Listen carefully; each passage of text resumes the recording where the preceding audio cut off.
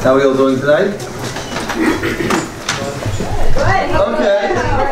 Who's ready for a great night? Okay. So, welcome. This is, I'm sure we're going to get a few more people kind of trickling in, but I do think it's important to kind of start on time. I also have another consideration, another issue, and that is that after this evening was scheduled, I wound up committing to going to a development and dinner committee. And let me just use this as an opportunity to say that the BPY dinner is on Motzei Shabbat, February 23rd. Yay, come to the dinner. But if anything happens and you need me, I'll be in the conference room in my office with the development committee working on dinner stuff. So I'm opening up the program tonight, and I hope to be back at the closing of the program. I'm going to just very, very, very briefly tell you two very quick stories. Both are true stories. The other day, actually, I got a chance to speak to some of the students in the middle school daily, or almost daily, as part of the Iyun Tefillah, and we were talking about a couple of different things, and I wanted to bring in an example of something that happened to me. In 1990, I was working on my doctoral dissertation, and I needed a book, and the book that I needed was available after extensive research. The book that I needed was available locally only in an Arabic bookstore in Patterson. And I got a friend to go along with me, got my put on a Yankees cap, and went to go buy this book. And one of the students raised her hand and said, "Why didn't you just order it on Amazon?" And I said, "Guys, this was 1990. There was no Amazon. There was no internet. There may have been, but it wasn't, regularly available for everybody." And that caused like a big pause in the room. The people were amazed. What does that even mean, that there was no internet? What does it mean that there was no Amazon? Story number one. Story number two. I've seen this on TV. What I'm about to describe is I've seen on TV. I never thought that I would ever actually get to experience it, but I did. Not BPY kids. What I'm about to describe is not BPY kids. I walked into, it was kind of like a shul, a synagogue youth group, and during the week, not over Shabbat, obviously. And I walked into a room, and I saw like a bunch of kids on their phones texting. And I said to one of the kids whom I knew, I said, "Wow," and he was going at it, I said, "Who are you texting?" Yeah, it was somebody sitting like 2 seats down. I saw that on a sitcom once, but apparently it happens actually in real life. Technology brings with it a tremendous amount of opportunity, and it also brings with it a tremendous amount of challenge. And we're going to be hearing tonight, I'll be more accurate, you're going to be hearing tonight very fully about the balance of the opportunity and the challenge. And I thank you for coming. I thank you for being partners with us in your children's education. And this is a very, very important part of the upbringing, of the raising, of our children, taking advantage of the opportunities and seeing what we can do to really confront the challenges and not sweep anything under the rug, but really be responsible with it. I want to thank Naomi Marin and Dr. Talia Hinden for organizing this and really taking a lead role, and Effie. There are many, many people who are very, very concerned daily and care very much about the experience that your children have, particularly with regard to this issue. So at this point, it's my pleasure to introduce Mrs. Marin, who's going to introduce the program for the evening. Enjoy. Hi, everybody. So the reason we decided to have this evening is we spent a lot of time with our students. Dr. Taya Epi and I really worked trying to figure out what exactly do we need to do to help prepare them to use the technology that we provide them with and the technology that they have at home. We've had many discussions during advisories as topics come up. We've had discussions as well based on those topics. And we felt that one of the most important pieces, besides whatever we do in school, is the home piece.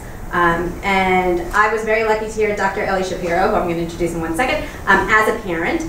And I thought it was a wonderful opportunity for you to hear, first of all, to get information and also suggestions, ideas, answer questions that you may have. Because as parents now, it's much different, I think, than when we were growing up and what our parents had to deal with, even though there were different types of questions and issues that they were concerned with. So this is something that I hope will be helpful and will be a beginning of a conversation, not the entire conversation. So I would like to give you the time. So I'd like to introduce Dr. Shapiro. He's a New York State licensed clinical social worker and school social worker with a doctorate in education. Dr. Shapiro has been working in the New York area, Yeshiva, for nearly 20 years, both in the classroom and in student support. He's a noted writer and sought-after lecturer and consultant on child, family, and community matters. And I am very honored to welcome him to BPY.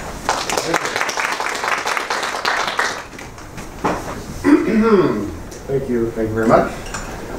Really excited to be here. Is this too loud? Is it good? We have some major donor seats right up front. Thank you, and I just want to say, Rabbi Zucker's not in the room, so we can talk about him. He really is, his reputation really spreads far and wide. I'm not surprised that he's in a development meeting because he really has an understanding, business-wise, education-wise. He's really someone that people look up to in the field of education. So it is a thrill for me to be here. I'm excited about it. Also, my first cousin, Nessie Malka, is here. I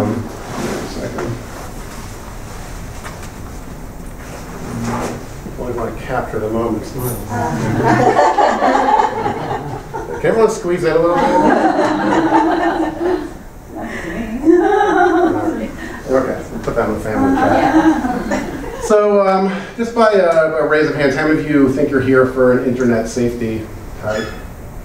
Don't be shy. We're small. Okay, so what I want you to do is I want you to shift the paradigm. Because we tend to think about internet safety, and internet safety is really about content. And what we want to speak about is more about our relationship and our experience with technology. So it's not just about the internet, it's about technology. Okay, so let's shift that internet paradigm. We've heard a lot, the internet's a scary place, the content's dangerous, and that is true. But it's a lot larger of an issue, and that's really what we're going to talk about tonight. By raise of hands, how many of you experience what we call phantom vibrations? And that's when your body's vibrating but your phone's not around. So most of you. It's a remarkable thing. Our relationship with technology is so enmeshed, we literally do not know where our body's end of the technology begins. That's the relationship we have. We have computers, cell phones, smartphones, gaming devices, smartwatches. Who has a smartwatch here? Right. Just the tech guys. Okay. I don't have one. I've always wanted one. If you want to buy me a gift for Valentine's Day, but we are so enmeshed. The technology we have is so part of our lives. It's integrated in so many ways to the point where you shouldn't feel alone. 89% of people experience what we call phantom vibrations, and that's what the world we live in today. These devices. I didn't even talk about Alexa and Siri and our interactions. It's all a relationship. We have these relationships with technology. The question is it a healthy one or is it an unhealthy one? I like Rabbi Zucker said, the opportunity that technology presents and the challenges that it presents. So that's what we're going to focus on tonight. It really presents a ton of opportunity, but also in order for us to maximize the opportunity that it presents, we need to understand the challenges as well. So I have something called the Digital Citizenship Project. I often get asked, what is digital citizenship? I actually started it when Obama was president, so people thought it was a approach towards citizenship online. You could apply to become a US citizen online. That's not what it is. Digital citizenship are the norms of appropriate and responsible behavior when it comes to technology. The norms of appropriate and responsible behavior when it comes to technology. So, what are the norms? What is appropriate? What is responsible? What is a healthy relationship with technology? So if I were to ask you, you bring a speaker in, the school was out of their way, they did a great flyer. I don't know who did the flyer, but it was really good. They did a great flyer, they promoted the event, and then the speaker comes and he goes and takes a selfie at the start of his lecture. Would you say that's appropriate?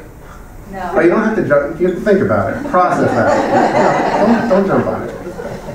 You know, is it responsible? You know, we can debate it. Some people think it's great, some people not. I was recently at a family wedding where the brother of the bride was walking down the aisle. It's a serious moment here, it's a wedding, right? Walking down the aisle, all of a sudden, stop, take out the cell phone, and snap the selfie. Yeah. Right? That happened. I'm not making this up. Everything I speak here is the truth. Everything I speak is the truth. So now, I heard some of you groan like, right? But some of you were like, wow, great idea. Why didn't I think of that? So when you think about that, what is normal, what is appropriate, what is responsible, I'm not really sure. You know, we can't necessarily define it. We all have different values when it comes to it. And consideration of what other people think is also part of it. A friend of mine was at a wedding and he did this.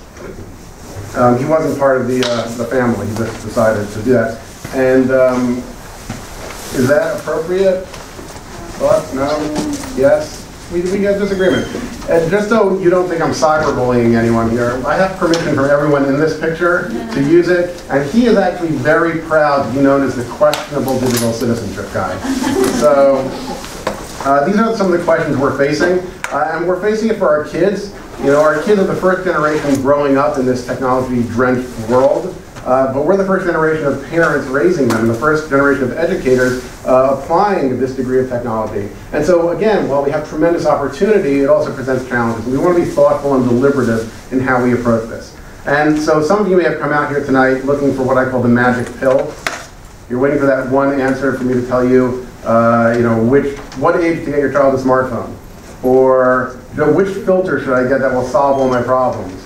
Or what is the exact amount of screen time to the millisecond where my child will benefit from technology but not, you know, be harmed by it, right? So the problem is there is no easy answer, there is no magic pill. It's really complicated, and each child is different, each family dynamic is different, and qualitatively what our kids are doing online is also different. Clearly, someone playing you know, Fortnite 8 hours a day is qualitatively different than someone doing coding. You know, and developing. There's a different quality to it. So we need to think about that as well. Anytime you see a study that just throws screen time and say, you know, that's great. Well, not all screen time was created equal. So that's something we need to think about as well. The activities our children are engaged in online, schoolwork versus non-school work, etc. So these are some of the thoughts going in. No magic pill, so I apologize if that's what you came for. I like to say that technology really, we live in the best of times and we live in the worst of times. Does that sound familiar to anybody? Who wrote that book? Dickens, excellent. Tale of Two Cities, Charles Dickens says, it was the best of times, it was the worst of times. What's the next line? It was the best of times, it was the worst of times, it was the age of wisdom, it was the age of foolishness. Which I really think that if we ever lived in a time that could be described as best of times, worst of times, age of wisdom, age of foolishness, we are really living in that time. Technology offers us tremendous opportunities, accessibility, productivity, information, connectivity. Rabbi Zucker's story about having to find a book in a store.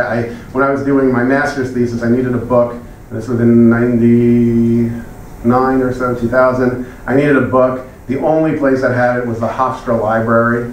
I didn't go to Hofstra, so I could go there, I could use the book, but I couldn't take it out. So that story actually resonates with me.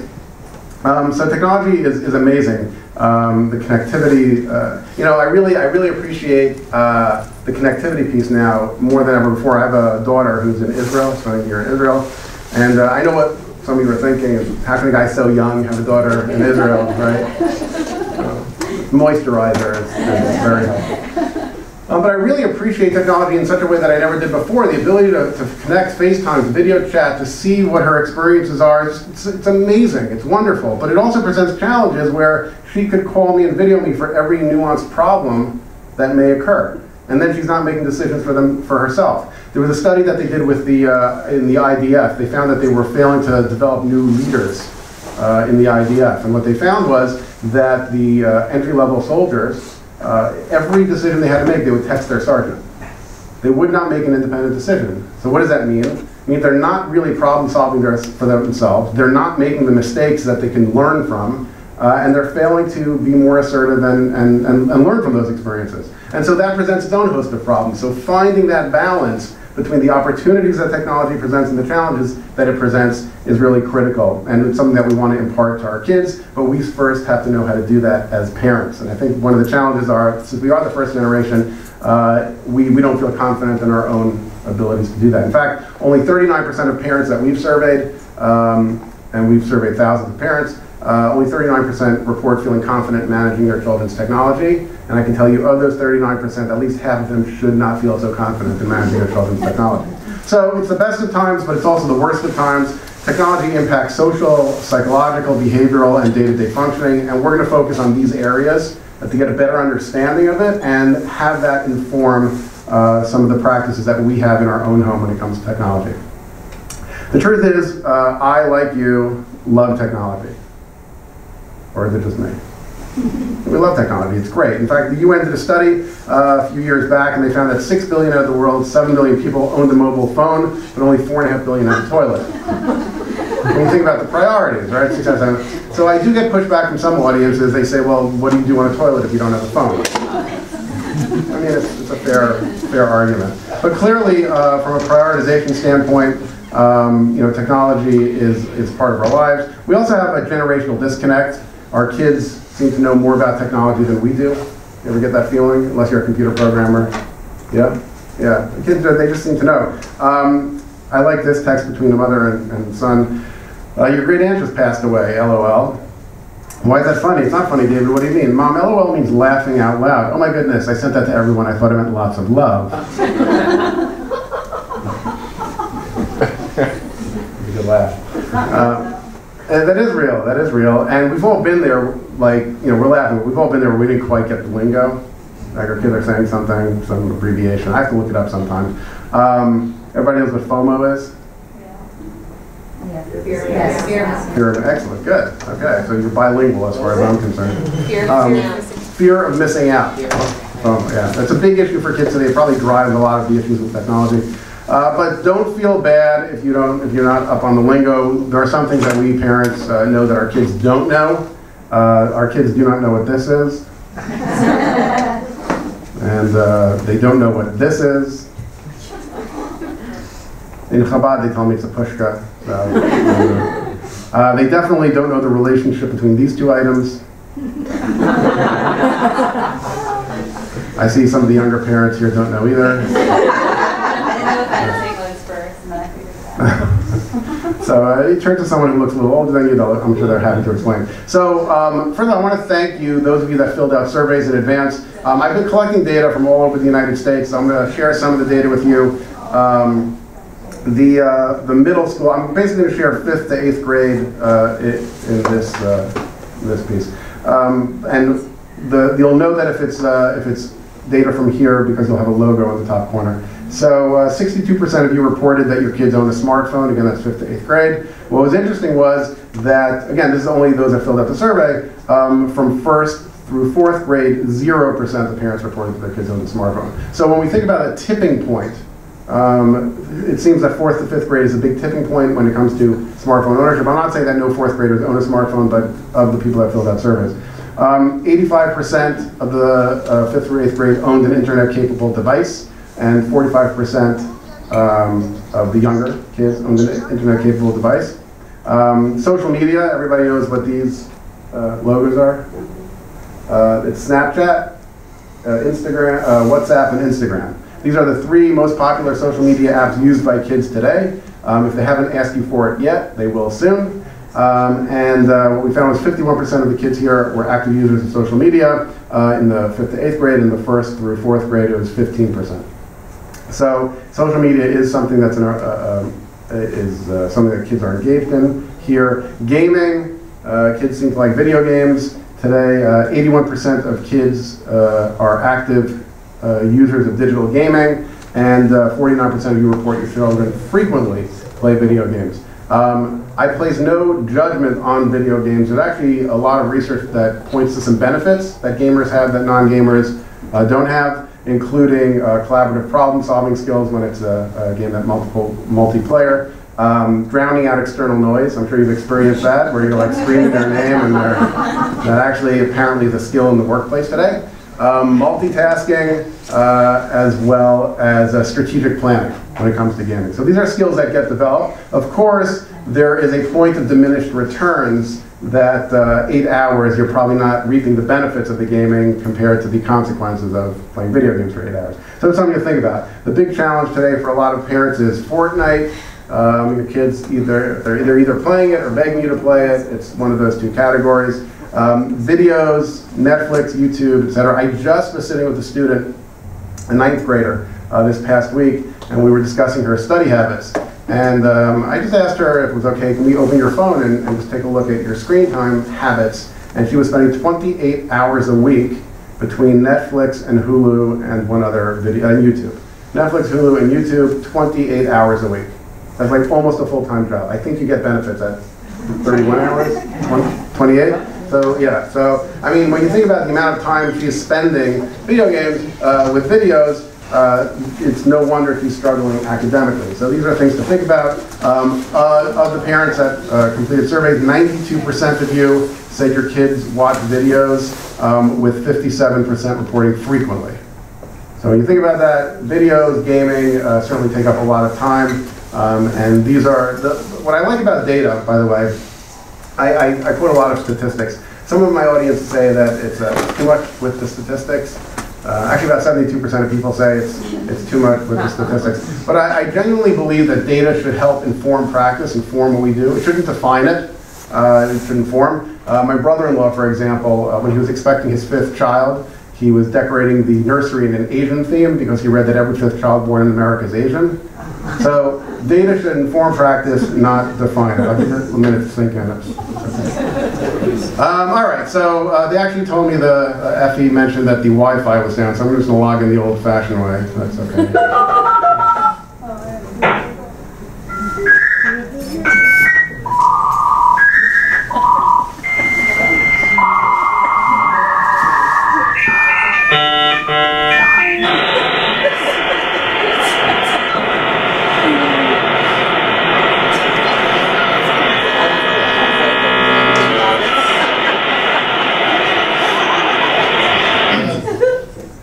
It's always a crowd favorite.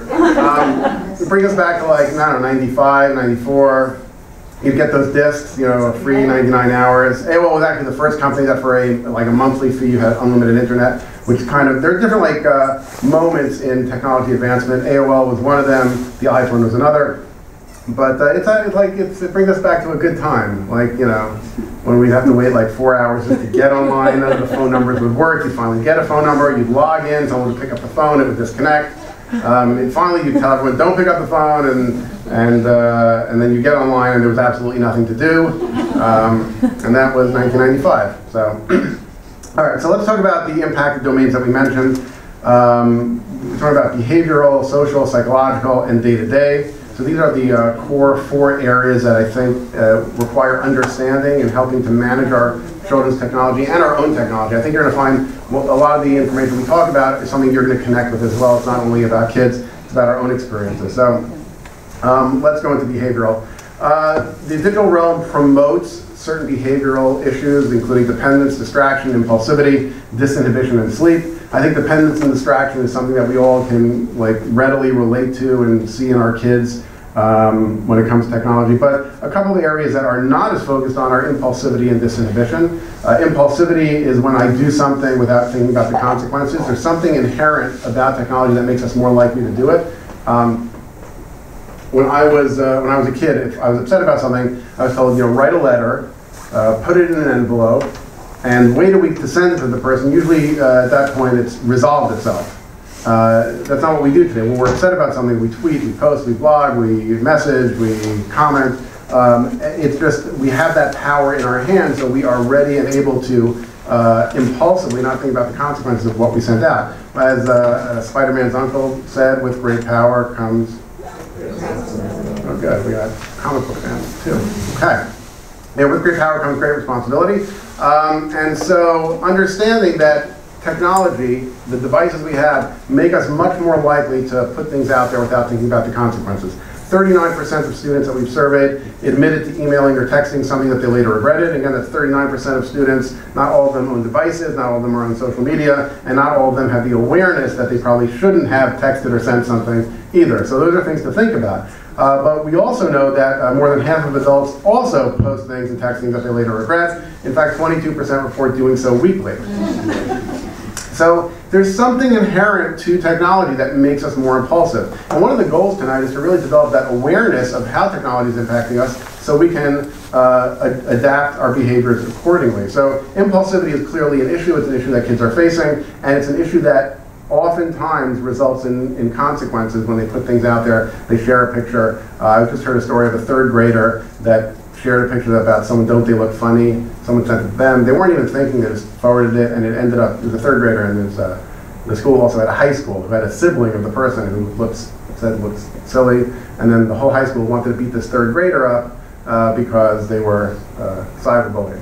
So it was an unintentional cyberbullying, but that impulsivity, not thinking through what the consequences might be and how far something you put out there can spread is important to think about.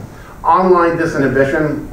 Psychologist John Suller coined the term the online disinhibition effect. It's when our online behavior is inconsistent with our real life behavior, our real world values.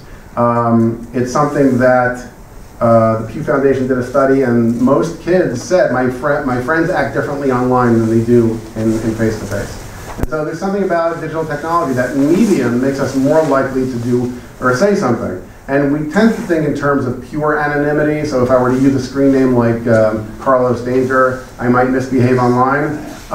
But even if I'm using my own email address, which is ellie@ellieshapiro.com, I'm still more likely to do or say something than I would in a face-to-face conversation.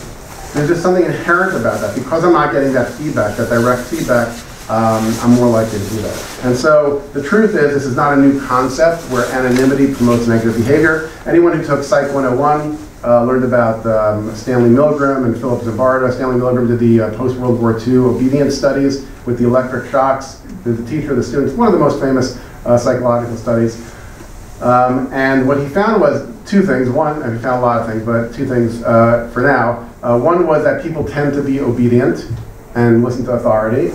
And two, that when people were made to be anonymous, they would deliver longer, stronger, even fatal shocks. So there's something about anonymity that promotes negative behavior.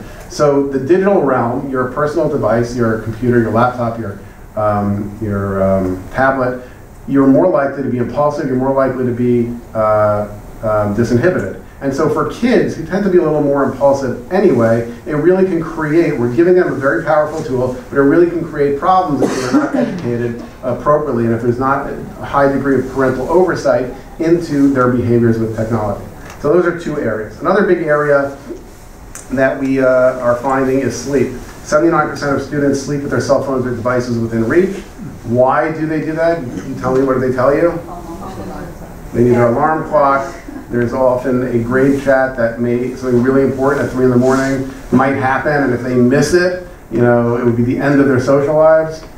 So it's important to realize that for the alarm clock piece anyway, do they have amazing savings here? Yeah. Oh, perfect, good. So they sell, it's a little brown box with big red numbers. I think it's like $5.99 or $6.99, and that serves as a very annoying alarm clock, and they're more likely to get out of bed from that. So we actually know that the artificial light from the phones make it harder to fall asleep. If you're in bed with a phone, the artificial light makes it harder to fall asleep. The vibrating noises make it more difficult to stay asleep. The FOMO that they're experiencing, missing out on something, also they're not getting that quality sleep.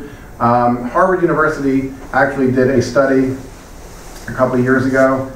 You don't have to have gone to Harvard to figure this out, but they compared reading a book at bedtime versus reading from an e-reader at bedtime. So what happens when you read a book at bedtime? Right? Yeah. And Harvard spent money and time on figuring that out. Friday night versus regular. What? Friday night versus regular. Yeah. So you read reading a book, and when you have an e-reader, they actually found that it was harder to fall asleep and did more difficulty staying asleep. I personally can attest to the fact I have a book on my nightstand that I have been reading for 3 years, and I'm still on chapter 2. So really, the book does put you to sleep. You don't need mellow chews or Ambien or whatever people are taking to fall asleep. Just try opening a book. So these are some of the issues. If our kids have devices in bed, it is impacting their sleep. And sleep is actually one of the greatest predictors of kids achieving their academic and social success. Whatever their abilities are, if they get the right amount of sleep, they are much more likely to maximize their potential, as opposed to any teacher can tell you if a child didn't get a good night's sleep. They see it right away, the way they walk into the room, they're impatient, they're not focused, they look miserable. So if we can give, there's one thing you walk out of here tonight with, if you want your children to succeed, help them get a good night's sleep. And part of that means making sure that they don't have devices keeping them up. It's not a surprise, about 75% of kids sleep with their devices within reach, 77% of kids report going to bed late as a result of their technology. So that really goes together. I have this picture in here, and there's a professional baseball player with a cell phone in the dugout. It reminds me to tell you the story of when I met with the New York Mets. Any Mets fans here? There's always one. It's okay, we won't judge you. I had a meeting with the New York Mets, and I like to tell this story because anytime I have an audience and I can start a story with the time I had a meeting with the New York Mets, I will generally take that opportunity to do so. And we were discussing how technology might be impacting player focus, dependence, distraction, etc. They were telling me about one of the players who was taking frequent bathroom breaks during the game. And initially they had a medical concern until they realized he was updating his Instagram feed. And so when you think about dependence, I mean, if you went to work and there are 45,000 people that, the Mets, about 15,000 people come to watch you work, and you're taking frequent bathroom breaks, which is really checking your smartphone, that's a high degree of dependence, of behavioral dependence. And so it's important to keep that in mind, that it's a really powerful draw. Okay, so that's the behavioral realm. The social realm is equally impacted by digital technology. We have digital distraction, social dependence, online aggression, and cyberbullying. You hear that in the news every so often. Miscommunication. You often see things like this. The digital disconnection. I call it a regression to parallel play, where people are like playing next to each other but not with each other, like what preschoolers do. But although I was watching people as you walked in, you were pretty engaged with one another. I didn't see you so distracted on your devices, so that's a good thing. But UCLA did a study a couple of years ago where they measured kids' ability to read facial expressions and social cues, which is like the formulation of quality social interactions, eye contact, ear contact, etc., the basic communication skills. And they gave them these pictures of facial expressions, and they asked them to explain what they are. Then they sent them to a sleepaway camp without any technology, and then they measured it again, right? And what they found was that after only 5 days without technology, their ability to read facial expressions, social cues, and form meaningful connections vastly improved. It's a fascinating study because it really teaches us two things. One is digital technology is having a negative impact on the quality of our interactions. Our kids don't know it because they don't have no barometer to base it against. But the good news is that by separating from technology, you can have better quality interactions, right? So we see that. When do we best connect with our family, our friends, our kids? I was going to say Thanksgiving, but Shabbos works too. Yeah, Shabbos. When there's no technology, when we're focused on each other, it's qualitatively different. And we have opportunities even during the week to do that. In my own home, we do something called going dark for dinner, where there's just no technology. It's just 15 minutes a night, but it's really amazing. You find out what your kids are doing at school. And what you're also doing is you're demonstrating that there's a time for technology and there's a time for not technology. And it also helps kids develop internal self-control and self-restraint. And this is actually something that the research actually compares self-control and restraint to a muscle. And it's something that you can start developing early on as a child. Everyone's familiar with the marshmallow study. They put a couple different studies with marshmallows. I guess they were on sale. But you can have one marshmallow now or 3 marshmallows later. And you can tell like self-restraint in kids if they go for the 1 marshmallow now, or they put a child in front of a marshmallow and they watch them and say, okay, don't touch the marshmallow. Like they start picking pieces off the marshmallow, trying to take some. So these kind of behaviors are things that we can help develop in our children if we model it, and if we help them, even younger kids, no technology at the dinner table, you are helping them develop those skills as well. When it comes to social communication, it's not just a kids issue. When you think about making eye contact, 100% is too much, right? It's a little creepy, a little weird. You look very comfortable though, so I'm not. I'm going to step back. So what we find is that in order to make meaningful connections, you want to make eye contact about 60 to 70% of the time. and most people that have been observed in recent studies are only making eye contact 30 to 60% of the time. So even us as adults, we are not maximizing the social opportunities that we have with friends and colleagues. When I go out to dinner with friends, we have a group that we go out fairly regularly. We stack the phone in the middle of the table, and whoever grabs their phone first has to pay for dinner. They do that? So what I recommend is what I do. I have a friend who's completely addicted to his phone. We invite him every time, and I haven't paid for dinner in 3 years, and he hasn't figured it out. So we're doing pretty well with that. So that's a strategy. But we as adults, we can model it for our kids. We can find ways of promoting more positive social interaction and engagement. Miscommunication, I think we've all been there. We've sent a text to someone or an email, and the person completely misunderstood what we were trying to say. Or vice versa, we got a text or digital communication to someone else and we completely misinterpreted. This really goes back to what Moravian identifies, that 80% of communication is paraverbal. Meaning it's not the words themselves, it's the tone, it's the volume, the intonation, the body language, all the things that are not the words that help us communicate. So this word up here, you're all thinking about it slightly differently. You know, some of you are like, yeah, whatever. Those are the chill people. Yeah, whatever. Okay. The uptight people here are like, whatever.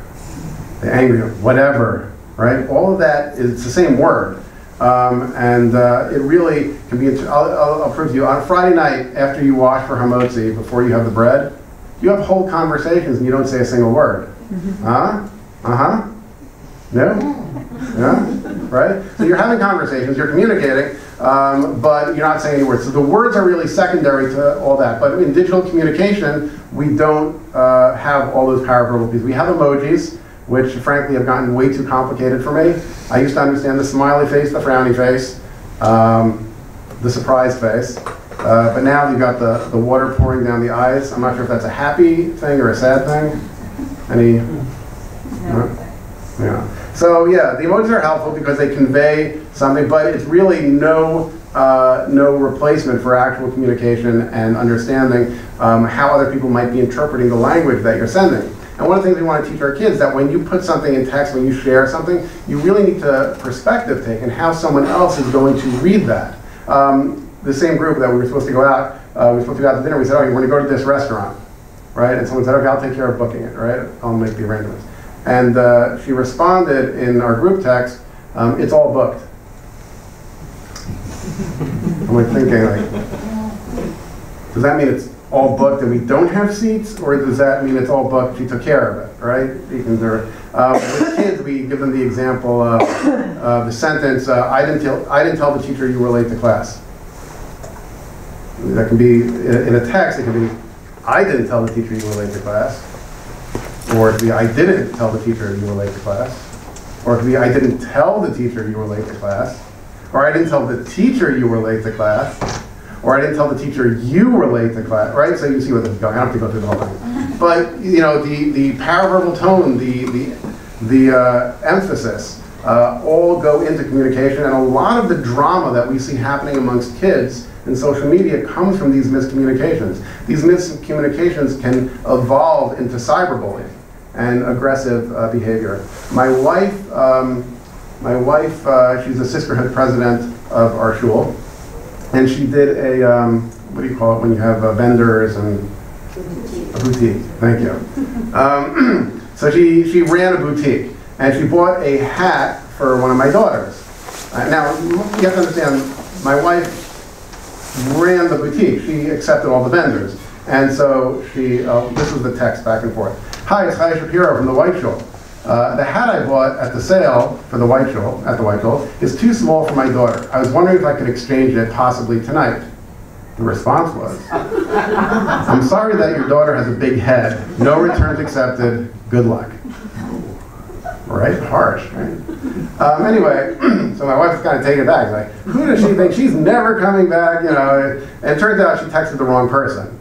But this person, like, I don't know, decided to be obnoxious, I guess, is the best way, or thought they were having fun, but because there wasn't that connectivity or the sarcasm, I guess, or the way that you might express it differently in a face-to-face conversation, it really created a little bit of cyber drama for a little bit, even as adults. And I think we all probably have experienced cyber drama to some degree, even as adults. But our kids are hopeful. I mean, our kids tend to be less disciplined than adults. I mean, there are some adults that are pretty not disciplined, but most, so we really want to help our kids utilize media, social media, digital communication in a way that's healthy, that enhances relationships, but is not dependent on it. They need to understand what they're sending out and how that can impact. 11% of kids report having been the victim of mean or cruel behavior. By the way, all these statistics that I'm quoting is from data that I've collected across North America, from Jewish day schools and yeshivas across North America. And this 11% is basically the same that the general population report as well. So cyberbullying, I find that a lot of negative behaviors, although we'd like to think that we're immune to many of them, behavior is behavior, and it varies minimally from community to community. But what we do find is education and oversight really makes a significant difference in promoting positive behavior. So we talked about behavioral, we talked about social. My favorite area is psychological. We see a relationship between overuse of technology, with anxiety, depression, isolation, addiction. Anxiety, I think, is something we can all relate to a little bit. We've all been there where we forgot our cell phone at home, and we're driving on Route 4, and it's like, oh my God, right? It's like you really feel it right here. It's like, oh my gosh, I forgot my cell phone at home. Oh my God, you start panicking, right? Your heart starts beating fast, you can't catch your breath. I forgot my cell phone at home, no one can get in touch with me. Oh my gosh, now, those of us that are moderately well adjusted, it goes from, oh my gosh, I forgot my cell phone, no one can get in touch with me. Forgot my cell phone at home. Yeah. No one can get in touch with me. And then a calm comes over us, like pre-1994, like Menuchas HaNefesh, and we calm down, and it's like, wow, it feels great. I'm not tethered for a few minutes. But that anxiety, the more of a relationship you have with your device, the more dependent you are on it, the higher your levels of anxiety are. You're walking around anxiety, your baseline anxiety. You're tethered and dependent to your device. We all feel it on Shabbat. We put the phone away. There's a calm. The second Shabbos is over, we're chasing down the phone, and it's not opening fast enough. And it's oh, I missed emails or whatever. So there was a study that they did on college students, teenagers, and they asked the teens how important their devices are to them. What they found was the kids obviously said, my devices are important to me, it enhances my life, and et cetera, et cetera. But when they did a basic correlational analysis of it, the higher degree of importance they placed on their devices, the more important it was to them, the higher their anxiety was, the lower their levels of subjective well-being, which is just a fancy term for happiness, and also lower their academic performance. So when we think about technology, it's the relationship with technology. Is it a healthy one? Is it an unhealthy one? Is it enhancing our lives? Is it an intrusion in our lives? And each one of your kids are going to have a different relationship with technology, which is why there's no magic pill. Because each one of your kids are going to need a slightly different approach to managing their technology or their engagement with technology, which for us as parents just means we're going to be exhausted for a very long time. It's just how it is. Technology is such a challenge today as parents. It just keeps us on our toes at all times. And each one of our kids needs something different. So that's why you can't just say, this is the amount of screen time, this is the device. You will see. By the way, if your kids have social anxiety or anxiety in general, they're more likely to develop an unhealthy relationship with technology. So even my own kids, knowing their personalities and knowing their quirks, understanding how their relationship, some kids need more oversight than other kids, and it's important to understand that as well. How'd that picture get in there again? In case you forgot, I had a meeting with the Mets. Just thought I'd remind you. Everybody know what this is? Hashtag. Pound sign. Yeah. Number, good. Tic-tac-toe, I was waiting for that one. I forget the real name. There's a real name. Free microphone. No, it's not mine. It's an octothorpe, but yeah. There's no point, it's an octothorpe. But what a hashtag is, I always say, do people know what hashtags are, but I don't want anyone to be embarrassed if you don't know, so I'll just tell you so you don't feel bad. A hashtag is basically just a way of filing something online. So if you were to say, if you wanted, best lecturer ever, right? You would go hashtag best lecturer ever at Dr. Eli Shapiro, right? That's what you would You can try it at home if you like. It's actually trending right now, so if you want to get on that bandwagon. So hashtags are how we file things online, and it's interesting. Some people have favorite athletes, favorite sports figures. Some people have favorite rabbis. Some people have. I have favorite psychologists. That's just how I roll. And my two favorite psychologists are Peterson and Seligman. They're the founders of the positive psychology movement, which tends to look at mental health as more of a positive thing, a positive model than an illness model. So I like these guys. So they did a study a few years back called the positive journaling study. And what they did was they would have the experimental group write down 5 things at the end of every day that they were grateful for, something that they were happy about that happened for them, and then the other group did nothing. And what they found was that the group that would write the positive things were much happier overall than the group that did nothing. In fact, even after they stopped writing positive for up to 3 months afterwards, their subjective well-being was elevated compared to the average. So what we know is that when we focus on positive things, when we write down positive things, it makes us feel good. And our schema is a positive schema. The flip side is, if we write down negative things and we post negative things, we actually make ourselves miserable. We tend to view the world through a negative lens. So when you think about what people post online, are you more likely, is one more likely to post positive or post negative? What do you think? Negative, right? So you actually, depends on the platform. That's actually true too. Different platforms promote, but people tend to post negative more often than they post positive. I'll give you an example.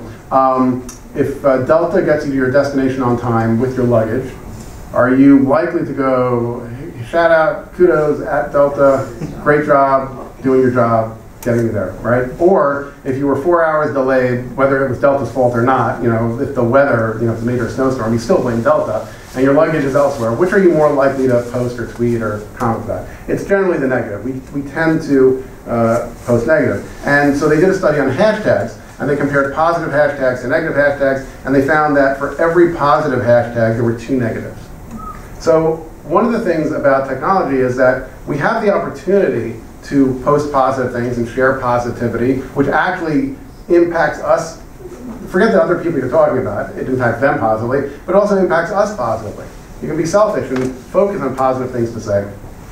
The same impulsivity, be impulsive with positivity. But what we tend to do is we tend to be negative, and it actually has a negative impact on our schema and our own subjective well-being. And so this is an area as well where we can help our kids both by sharing positive messages versus negative messages, and modeling for them, like, oh, let's send someone a positive note. Let's tweet something that we're proud of or excited about, etc. One school I worked with did a hashtag post positive week, a school in Los Angeles, and the whole week the kids would focus on something to say every day that was positive.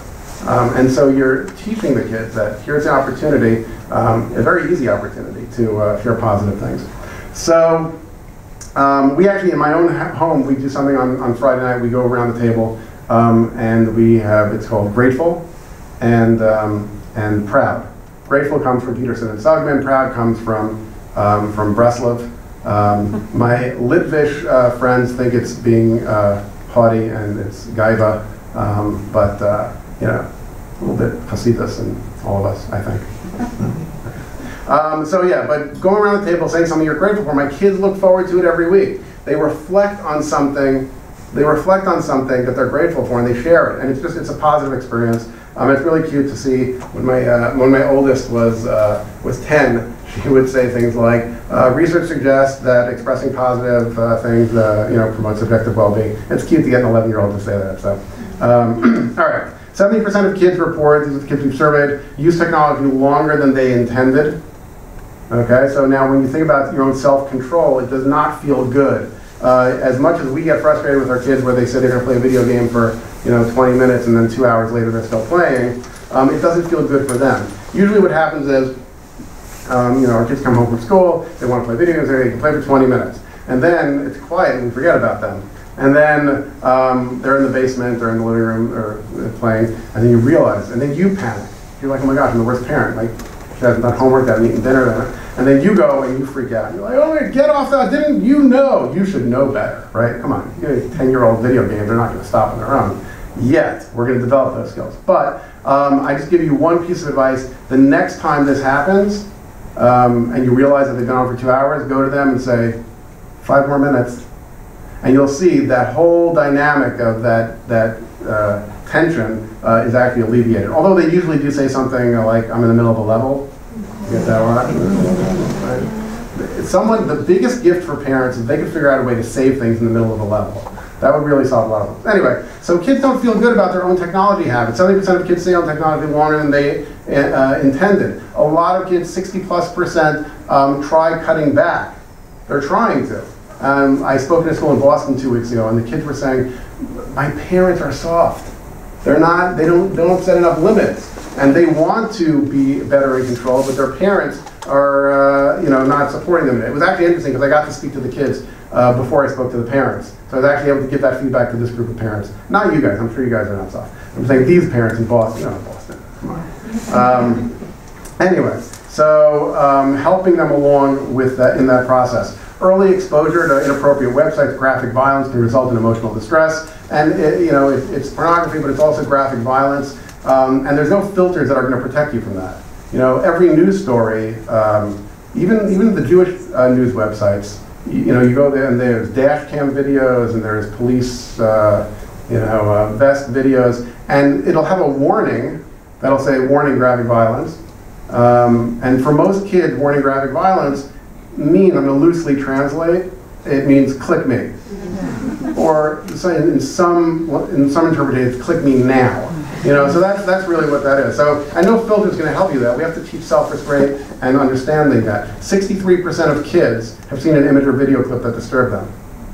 63. So it's not just that they saw something you didn't want them to see, it's having a negative psychological impact on their functioning and their well-being. 42% of kids have looked up websites their parents would disapprove of.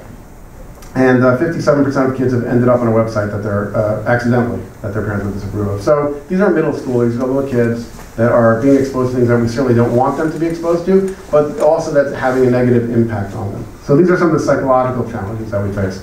Day to day, kids are impacted their schoolwork, exposure, criminal charges, college, employment, shidduchim. It's like a really big deal. Like you post something on Facebook and that could be the end of your children's opportunities if other families don't like what they see. These things have a way of getting out of control. But if you always look at other people online and you see what their digital footprints are. Your digital footprint is actually the residue of what you do online, what you post online, what you share online, and what people say about you online. And I wrote an article a few years back that your digital footprint is actually more important than your academic performance. Because you can get straight A's, you can go to the best college, and then you go out for the job, or even before college if you want the scholarship. Everybody's doing cursory social media searches on applicants, and if they see something they don't like, they're not going to hire you or they're not going to accept you. And it doesn't even have to be something questionable. Let's say you are, let's say you love President Trump, or let's say you hate President Trump. Either side of it works. If you are vocal and post about it frequently, there are going to be times where you might be applying for a job or for an opportunity where someone does a search and someone doesn't share your opinions. And they can impact you. And it's okay, everyone is free to share what they want, as long as you recognize what the potential impact is. Then you're making a decision. Most kids today are not aware that what they put online now can have an impact on them now and in the future. And so it's something to think about, what is being put online, the pictures that are being put online. There was a girl I know of from my professional experiences who she got her email address during bat mitzvah season, so like 11, 12, that age range, and her email address was partygirl12, right? Which may work for the bat mitzvah scene, but once you're 18, it might have different implications. So understanding what you're putting out there online, what the associations are critical. Most kids, I think today, I know here, they're teaching them a lot about digital citizenship and digital technology, learning about IP addresses and MAC IDs. Everything you do online is traceable, trackable. We know this because if you look up a pair of shoes, then all of a sudden your email is getting flooded with it, and your social media is getting flooded with it, all that same pair of shoes. I remember the first time I figured this out on my own, I was redoing my kitchen, and I was looking for an under-counter wine fridge. By the way, if you don't buy me the Apple Watch, a good bottle of wine is also a fine gift. And Amex at that time was doing these weekly deals.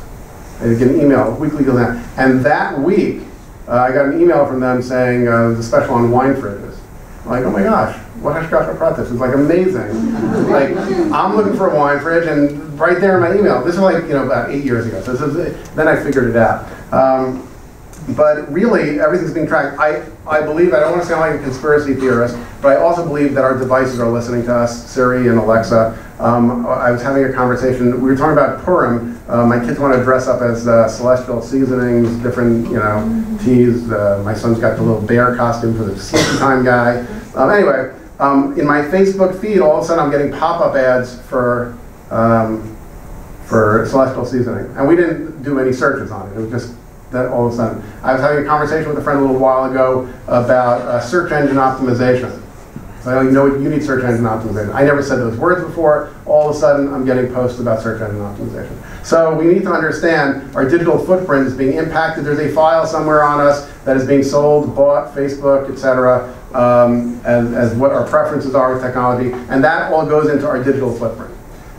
We see things like this. You're not going to believe what happened when this girl drank a Coke.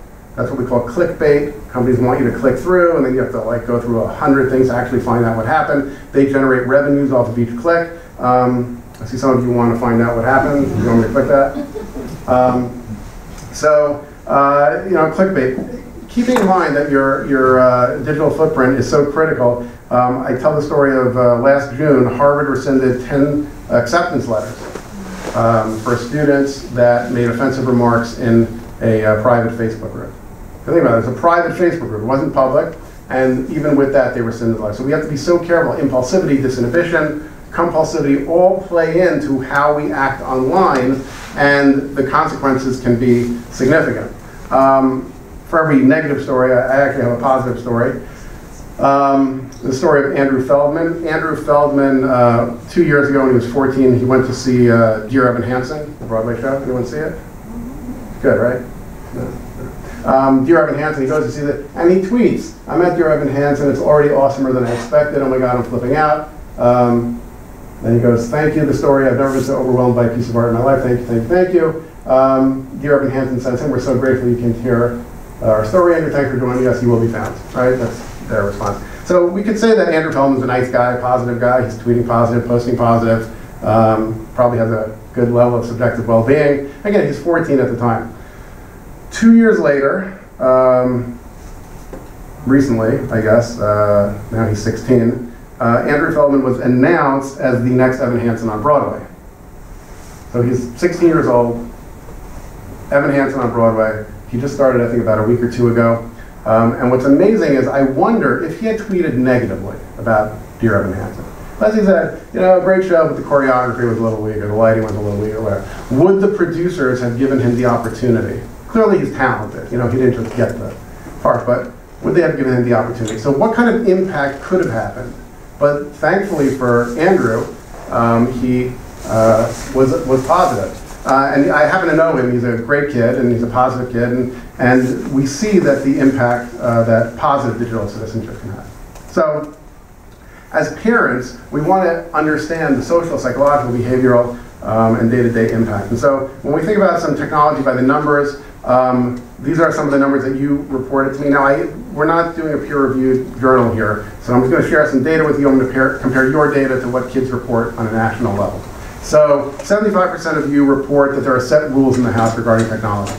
All right, 75%, not bad, except only 41% of students report that, in their own homes that there are set rules. 78% of you report having conversations about using the internet responsibly. Also a nice number, 78%. But only 31% of students say my parents have spoken with me about safe and responsible ways. 27% of parents report that their kids have been disturbed by online images and videos, and we mentioned before 63% of students. So we see a disconnect. There's clearly, I don't think parents are dishonest, I just think there's sometimes a disconnect, often a communication disconnect. And I always felt that this whole public speaking thing didn't work out. I would try being a mentalist.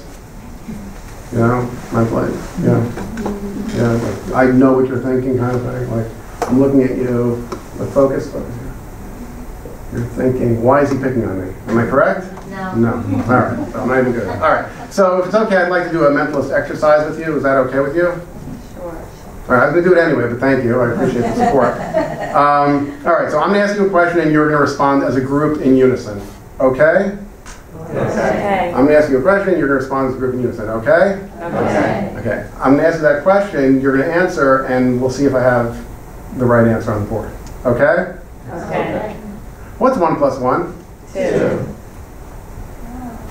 Wow. You're not so impressed. All right, try another one. Your child comes home from school, and you say, how was your day?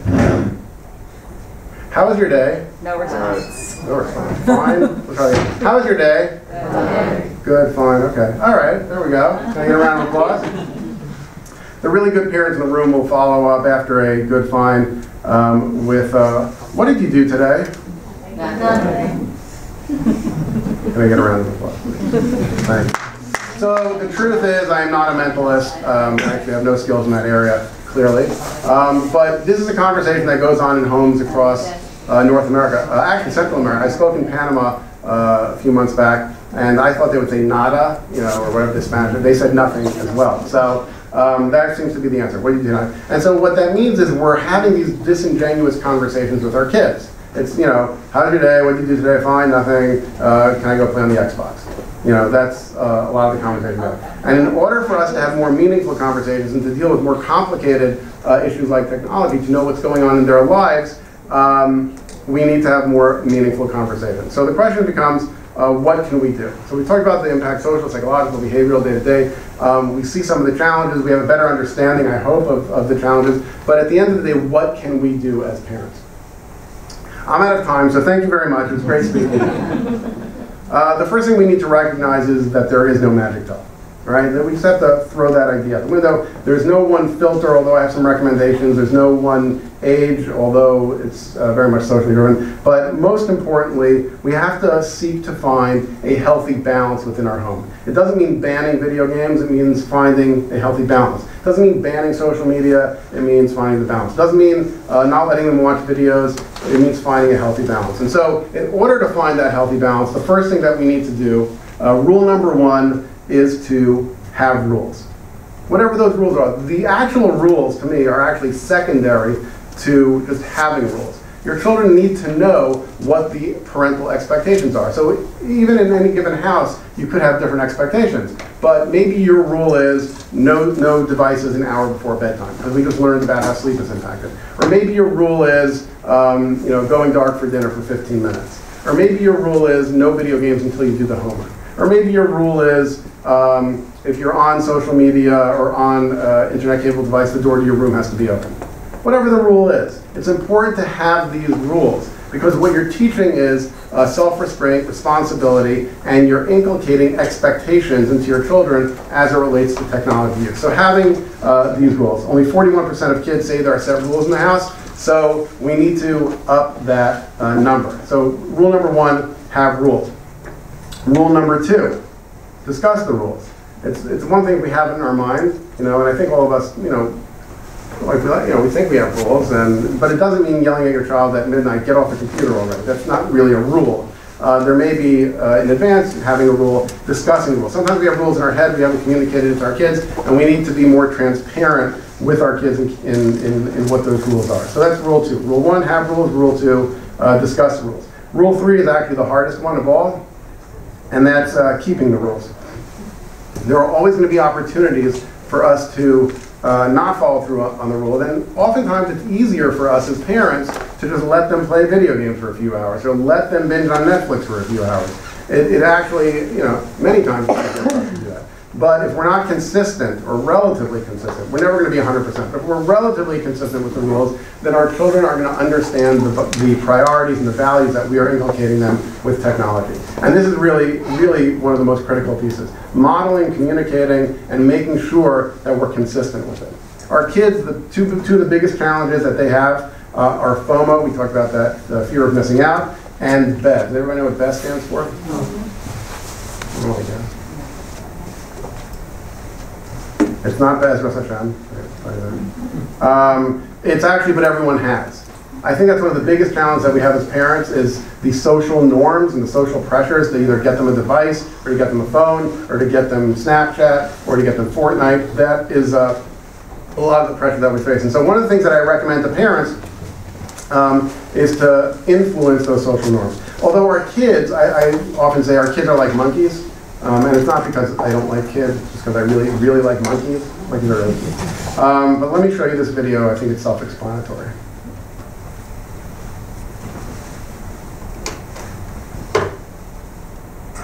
So a final experiment that I want to mention to you is our fairness study.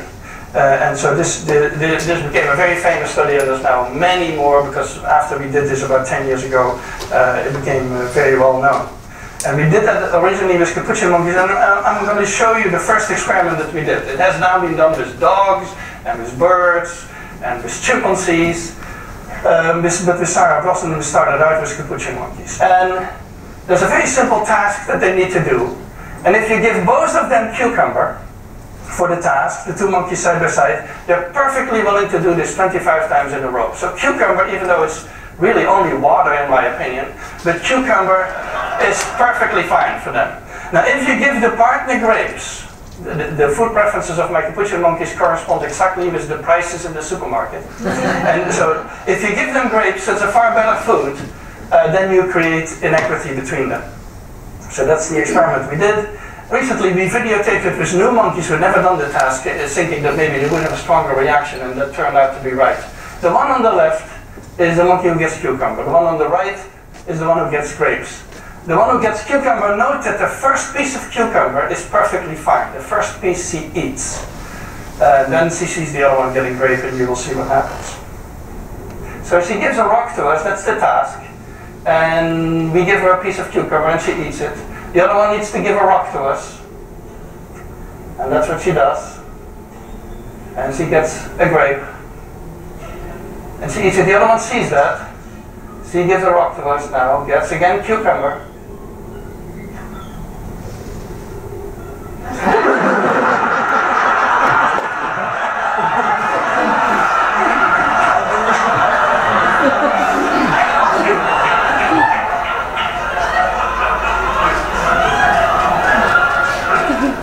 She tests the rock now against the wall. She needs to give it to us. And she gets cucumber again.